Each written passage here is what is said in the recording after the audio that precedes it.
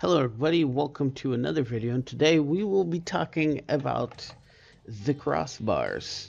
If you are a controller or PS player, you will have these crossbars here.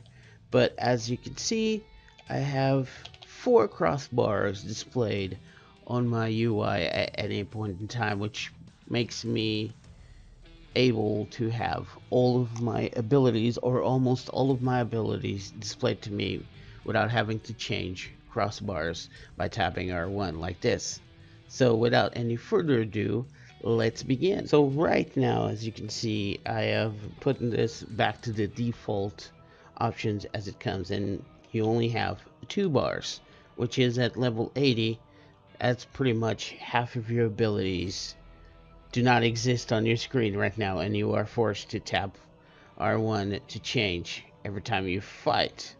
This is not a very good setup, particularly on the highest level content. So how do we fix this? How do we put those crossbars on your screen? So the first step you need to be taking is going to character configuration and going all the way back to hotbar settings. Once you click that, you go to cross tab, and on the cross tab you want to go to W cross hotbar display settings and tick this option, always display WXHB.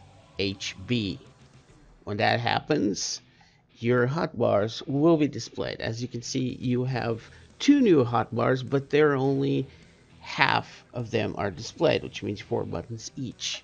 So once that's ticked in, you're going to go to custom and you're going to enable controls L2 plus R2, and you're going to tell the game which hotbars you will be the second hotbars will be drawing for. In my case, will be hotbar 8. So we're going to put enable expanded controls L2 plus R2, and on here you're going to put enable directional buttons. So if you put enable only 4 buttons, you only have the 4 buttons on each side, but if you click this one, you will have the full bars.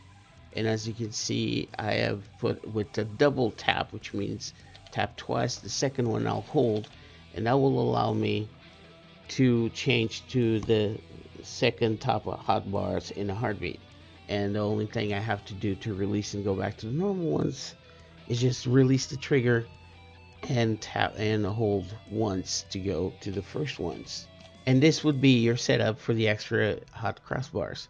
Once that's done, you go here to apply, and as of this moment, you have 4 hotbars on your screen. As far as combat goes, you just double tap it like so, and everything works without you having to press any extra buttons to change hotbars and then use your skills. I hope this video helped, and until the next one, guys, peace out.